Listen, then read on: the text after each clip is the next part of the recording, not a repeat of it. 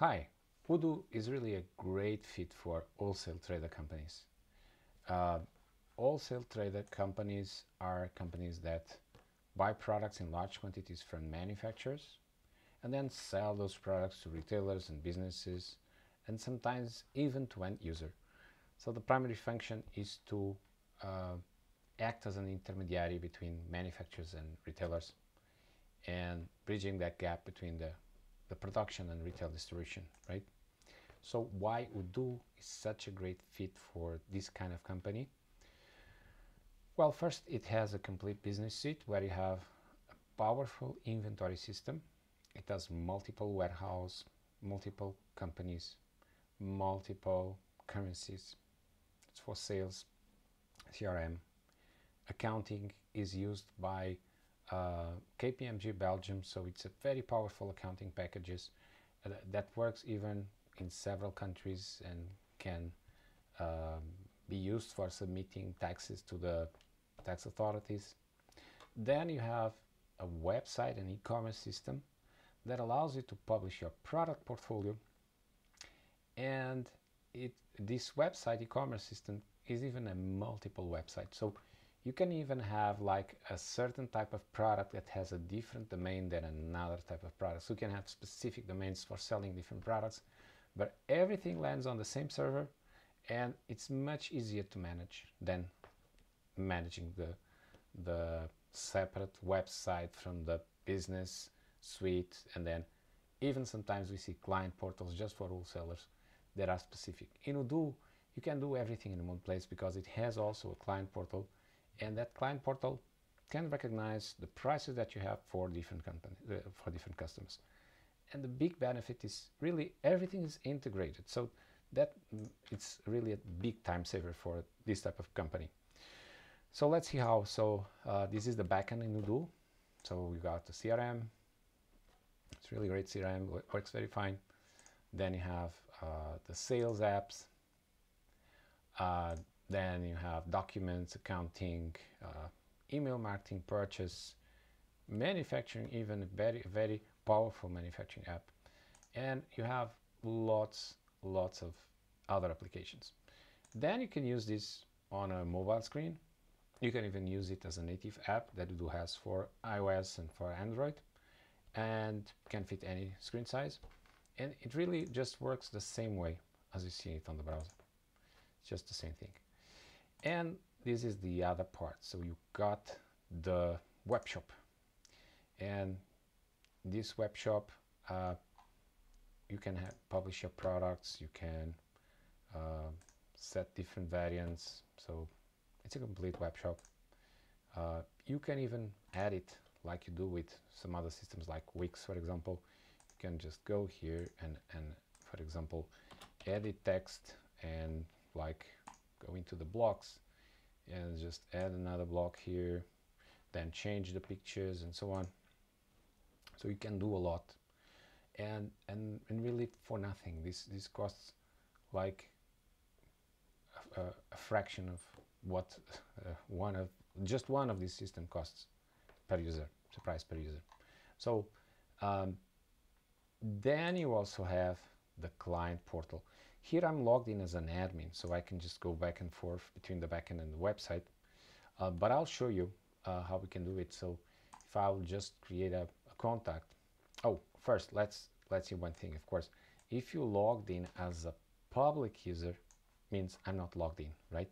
So I can see the website, I can see the shop, but I can see the prices. So you just need a minor customization to just make them go away. So you can just, I even did a small module that you can find on our GitHub for website wholesale. You just install it here, just activate it like any other module. It is a modular system, and so now we go here, we refresh, and you see prices will be gone. There you go, prices are gone. And so only if you log in, if you're invited, then you can see the prices. So let's do that. So I'm just going to contacts, I'll just create a new contact Mary, and I'll just set her email, Mary at yourpgap.com. That's enough. Now, of course, I can add all other information like the company that she belongs to and so on. But let's say it's just one person, not a company.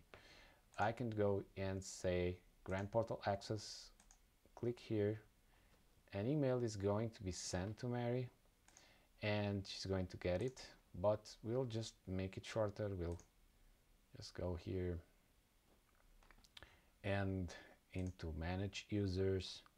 I'll take out the internal, go to Mary here, and there you go. This is what we need. So now back into the public web shop, I'll just paste this URL. And it's like Mary just received the email and clicked on the link. She gets this. So let's set a password for her and sign up. And as soon as we do this, we are going to land on the client portal. There you have quotes and sale orders.